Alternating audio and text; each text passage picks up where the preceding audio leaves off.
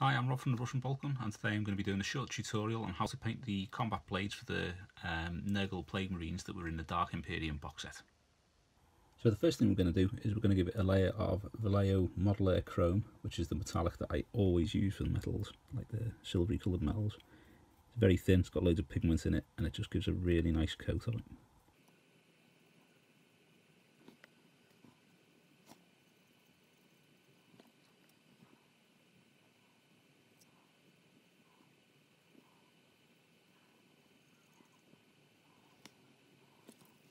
There we go, just got that layer on. Just going to wait for that to dry, and then we'll come back and we'll do the washes on it. Okay, that's nice and dry now. Because we're going to do this looking quite rusty and grimy, rather than just using the Vallejo black shade, I'm going to be using a mix of Vallejo black shade and Vallejo umber shade, which is a very dark brown. That should just give it a nice base to start doing all the nasty bits on.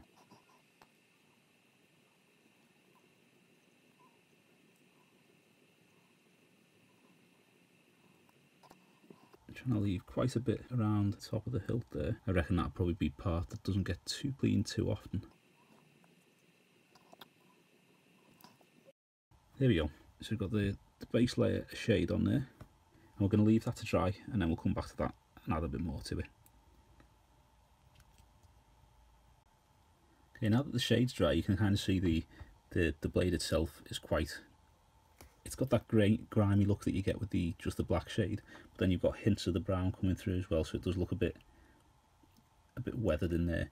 What we want to do is try and add a little bit more of the brown, and sort of like I've got going to be using the umber shade again, and then going to be using a little bit of Seraphim Sepia just to really make it look as though there is little rust patches within the blade itself. So start with the umber shade, we'll get that one done, then we'll have to wait for that to dry, and then we'll start with the Seraphim Sepia.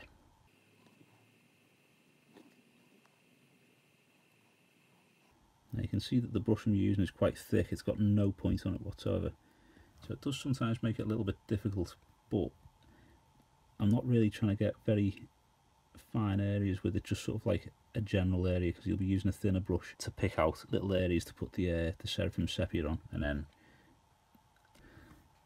finally a slightly orange shade on part of it as well.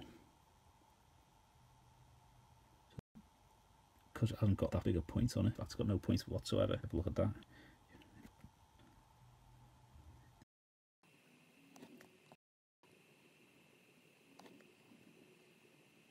Once again, we want to try and cram a bit of that umber shade down by the bottom there.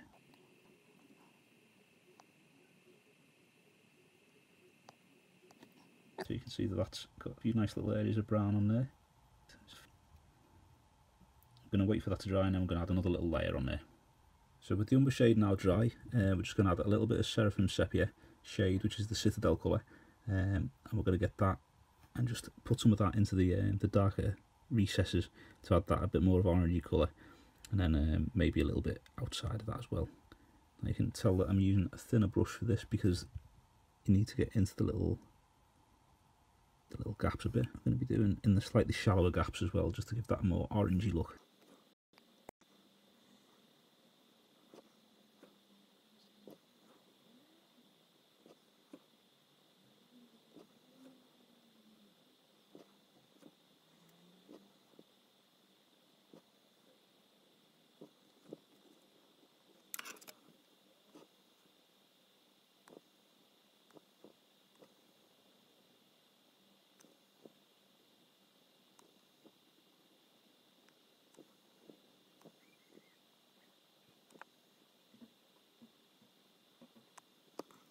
Okay, so we're going to leave that like that for now, and once that's dry, we're going to come back and do one more layer of shade, and then we're going to just put some silver highlights on that to bring the blade back up to a shine.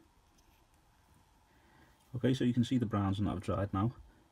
You've got the deeper recesses, and you've got the sort of like the lighter orangey colours around here, and that's actually looking pretty nice for me. That what I'm going to do now is just add a tiny little spot of Cassandora yellow shade from Citadel.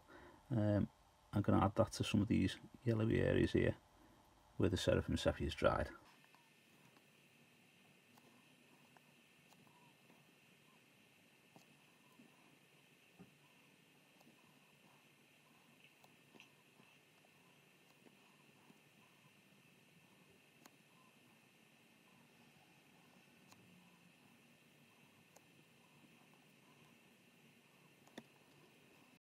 noticing you've got one of the little spine things there growing out the blade. So I'm just going to add a little bit of a umber shade to that as well, just to darken that off so it fits in with the rest of it. And back to the Casandora yellow.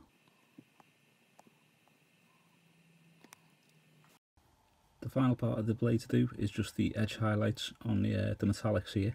So I'm just going to use a bit of Vallejo Flames of War gunmetal grey, and it's quite a dark metallic, so it shouldn't be too imposing once you've put it on. I'm just going to add that to the very edge and go over some of the bits where you've got raised areas that would have caught armour or what have you when he's been using the blade.